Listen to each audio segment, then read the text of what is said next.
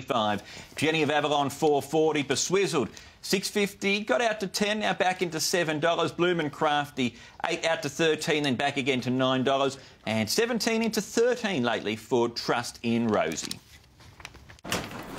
This mounting yard is brought to you by Sani, moving tomorrow today. So into the yard we go, 8 minutes out from race number 2, a maiden over 1,100 metres.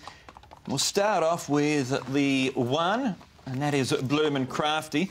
Second at his last 3 starts. Could he be lucky today at start number 47? Well, that's the key. I mean, you look at the form guide, you see, oh, this horse has been runner-up his last 3, and yeah, but you don't realise that they've had plenty of opportunities or plenty of goes or throws at the stumps.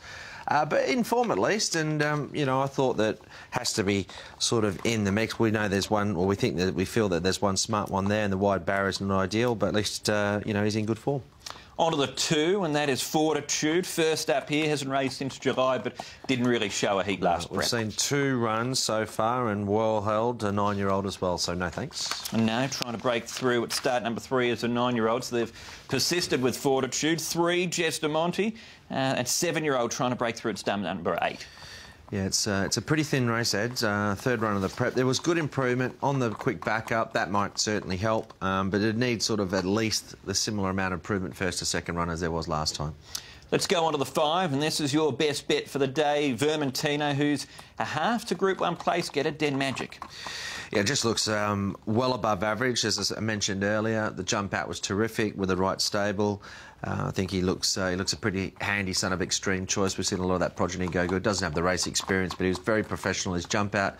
And if he lives up to that, I think he's struck a very winnable race. 6 is out. 7 is Jenny of Avalon, who's joined the Luke Oliver team.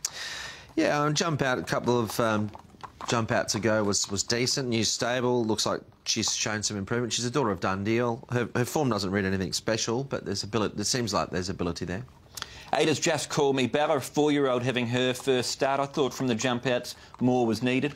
Yeah, and I think we can just let that one go round, let her go round for the time being. She's a 4-year-old mare, and she'll benefit a lot from the experience. 9's out. 10's another one from the Luke Oliver stable. This is Trust in Rosie by Trust in August. She's had 5 jump outs leading into this. Yeah, a little surprised that she wasn't shorter. You see some... look, she's $15. I think the favourite will be very hard to beat, but, maybe if you wanted to insure on another run or have something on one, or maybe a Quinella or a different type of bet type, she could easily run in the money. I thought her work was good. OK, bit of value then. 13 on the tote at the moment. 11 is Winter Time, a daughter of Lucas Krenak, who was beat nearly 17 lengths at her one and only start. That was back in September, so not a lot of time since then. You'd like a bit of a push in the market. $71 isn't really there. 12 is Witness X. On the form, couldn't really have an earlier form, but wasn't too bad last time out. The last couple have been better.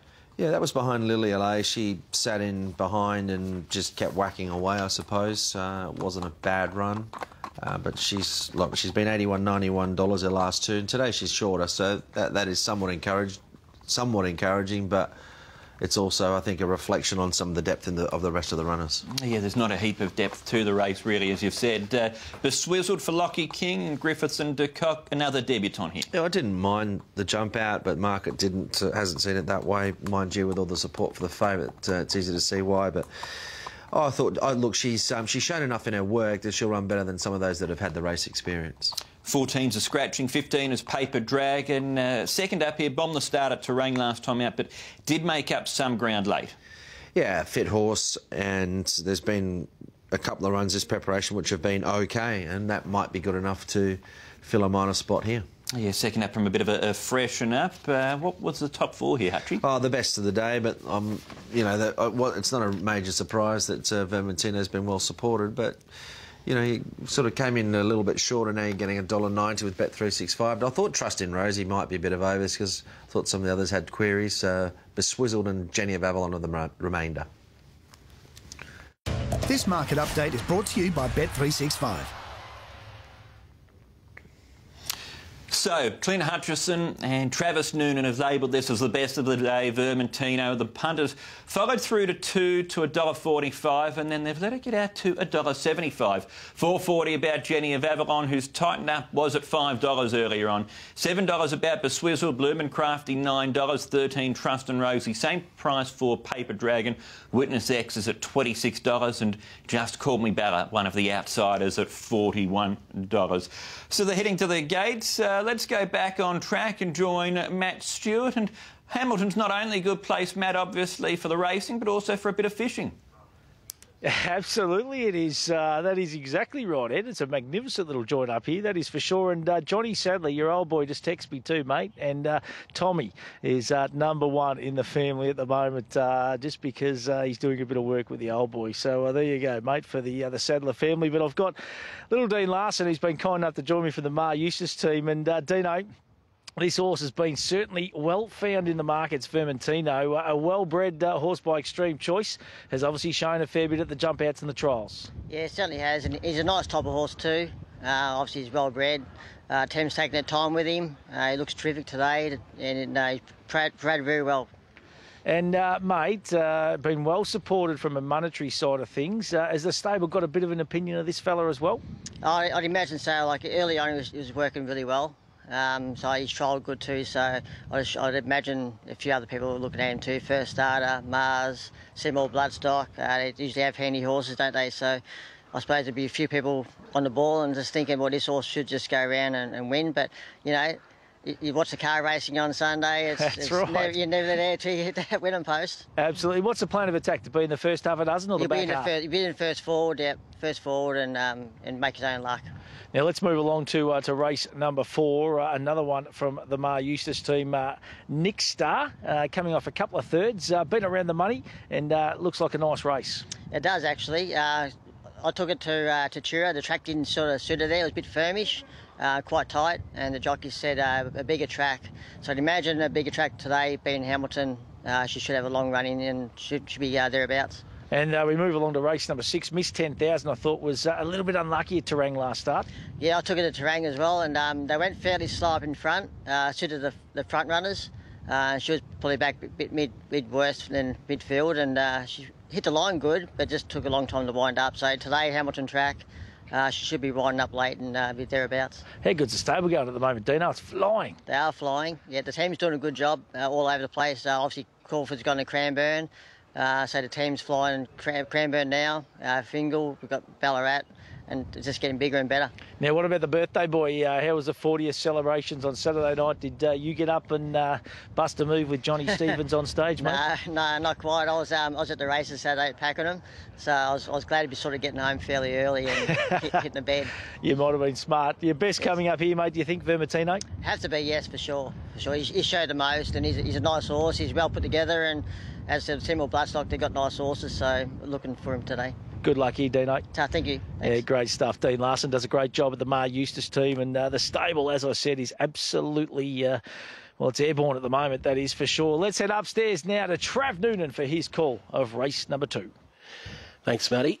Yeah, he's very short price favourite here, Vermentino. He's been rock solid with the Victorian official price. Top flux of $1.55. He got as low as $1.45 and now holding his price at the $1.50. There was sort of $2.40 shopped about him last night, but that's also got a little bit of deductions to come with the scratching of 9 Rathcarly this morning. But he looks pretty promising of what he's done at the jump out so far, Vermentino, and you'd imagine if he can bring that form from his recent Cranbourne jump out, he's going to take a power beating here. So they are starting to move them in here for race number 2, the Ace Radio Maiden Plate. And here's Bloom and Crafty coming up into the barrier stalls. Been racing very well of late on the Western District circuit. Not a lot of luck. She tries very hard. Mare from the Jamie Barry stable. Now up comes number 13 here, Be Swizzled, on debut for the Griffiths and de Kock team. Combining with Lockie King, of course, that combination a couple of weeks back winning the Cranbourne Cup with King Magnus. She comes up into the barrier stalls. Just Call Me Bella. here for Jason Benbow. Also at $41. Trust in Rosie on debut here for the Luke Oliver team. $15 on the Victorian official price. Has shown some ability in her jump outs. And Just Call Me Bella comes up, and we await Fortitude. He'll be the last one, and we'll be set for a start. For race number 2, the Ace Radio over the 1100. Vermentino, the short price favourite, drawn the middle of the line, and away they go. All jump reasonably. Vermentino away fast. Going with him is Paper Dragon, and up along the inside is Jenny of Avalon. And they got away then from B Swizzled, who's in 4th spot, and then Jester Monty. Followed by further back to Winter Time. On the outside of it is Trust and Rosie, and then Bloom and Crafty. Further back then in the field to Witness X, who's towards the tail of the field from Just Call Me Bella. And last of all is Fortitude. So it's Vermentino, the short price favourite, cross to the front and leads as they come down the hill. About 600 to go. From in 2nd spot on the outside, Paper Dragon. Then Beswizzled. Fence on in 4th spot then is Jenny of Avalon from Bloom and Crafty. Shunting out with a run is Jester Monty, and further back then to Trust and Rosie. Coffey gets busy on the favourite at the 200. He put up 2 lengths, Vermentino, from Paper Dragon, and then followed by Jester Monty and Beswizzled. But inside the 100, Vermentino going well. Money bang on, and he'll win on debut. Vermentino, a smart horse, won it by 2.5. Paper Dragon 2nd. 3rd close, Witness X, or in right up there, Beswizzled. Then followed by further back then to Trust in Rosie, Jenny of Avalon, who was close up with also finishing just in behind those horses was Just Call Me Rosie. There's a couple others to come across the line there. They were followed by Witness. Witness X was in that photo for 3rd. Just Call Me Bella. Making some ground, Bloom and Crafty. Towards the tail of the field was Winter Time. A couple of these just pulled up quite quickly. And also back there with it was maybe Jester Monty. So Vermentino, the favourite, getting the job done here for Harry Coffey and Ciaron Maher and David Eustace on debut. The son of Extreme Choice, a 3-year-old bay colt by Extreme Choice out of the mare Magic Zefta, who's by Viscount, and he's won in convincing style in the end. Crossed over to lead for Harry Coffey and made a good thing of it. And he's won quite comprehensively in the end. 104.02 for the 1100 metres. And the margin 2.25 by 3 3/4. The first 3 across the line. 5, 15 and 12. Witness X will get that 3rd spot from 13 Beswizzled, who will run 4th.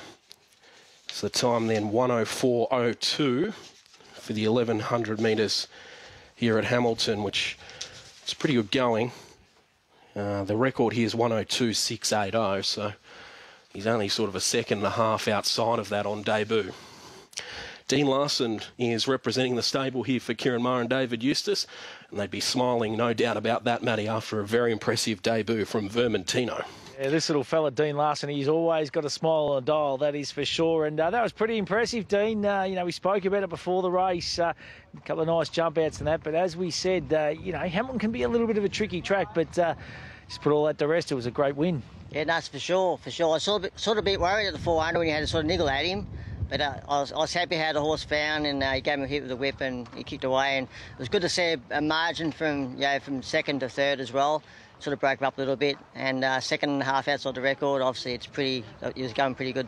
And they ran some time too, that's always a good sign. And they spaced kind of 3rd and 4th, didn't they? That's right. And then it's always good to see him kick away like that, especially first starters. And he's a stallion, so he could have been thinking a little bit too, but it was good to see him hit the line. And we've got to thank Darren Thomas, one of the owners, and plus the other owners for being very patient with this horse.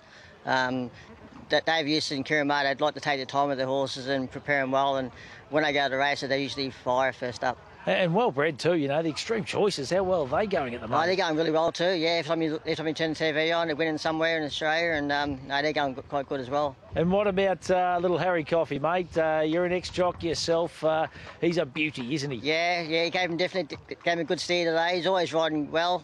Carl does a good job behind the scenes and strapped the horse today. So it's good for the whole team effort. Good on you, Dino. Well, I'll tell you what, certainly a horse to follow, Vermentino. Great debut win. And as I said at the top, the stable is absolutely flying at the moment. Congratulations. Thank you, Matty. Thanks, Matty. Thank you. Good on you. Little Dean Larson, of course, from the Ciaron, Maher, David Eustace team as he just makes his way over. And Harry Coffey, he's in good nick at the moment too. And I just saw his old man, Osty. He's a ripper.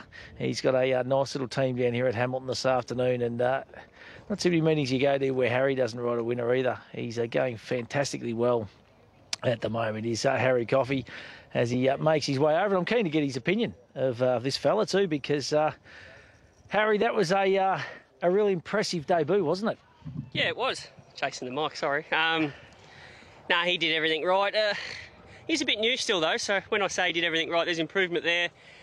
He pinged the lids, and I just wanted to cruise across and be smooth, but I was going to get caught a bit wide, so I just had to use him, crossed him, got to the front, and he actually had a play coming down the hill. He was very on and off the bridle. Gave him a little squeeze with my feet just around the bend, and he responded. And then when I started to stoke him up, he really responded. So he's a playful bugger, but that's because he's got a set of knackers in between his legs. So good ability there, got the kill today, and yeah, he'll go on from this. And the sign of a good horse too, Harry. You know, they got gears, and this fella looks like he might have a couple. He does, and whenever horses got near him, he pinged his ears right back. Very competitive horse, so that's a good sign for him going forward. And just countering back, I just thought he is a playful sort of lad. Maybe a set of blinkers down the track would really sharpen him up, but when they're winning like he did today, you don't have to worry about that stuff, and just let him learn and go through the grades, and that he will. So makes my job easy riding nice horses, and he was one of them. Geez, you're going well at the moment, mate. You're riding a few for the Maher Eustace team as well. Things are just going sensationally well. Yeah, I play second fiddle to Johnny a little bit, and it was good he had the day off today for me to get this one. So, no, I just make the most of my opportunities and hope that ones like this come along, and when they do, it's quite enjoyable, your job. So that's why we come to work when you get to ride fast horses. Congratulations, Harry. Always good to talk to you, mate, and that was a really impressive victory. Thanks, matey. Yeah, Harry Coffey, he's a beauty, and Vermentino, certainly a horse to follow, that is for sure. From the Ciaron, Maher, David Eustace team, they are absolutely going and doing wonderful things at the moment. We're going to take a break on Race Day Live, come back with more right after this.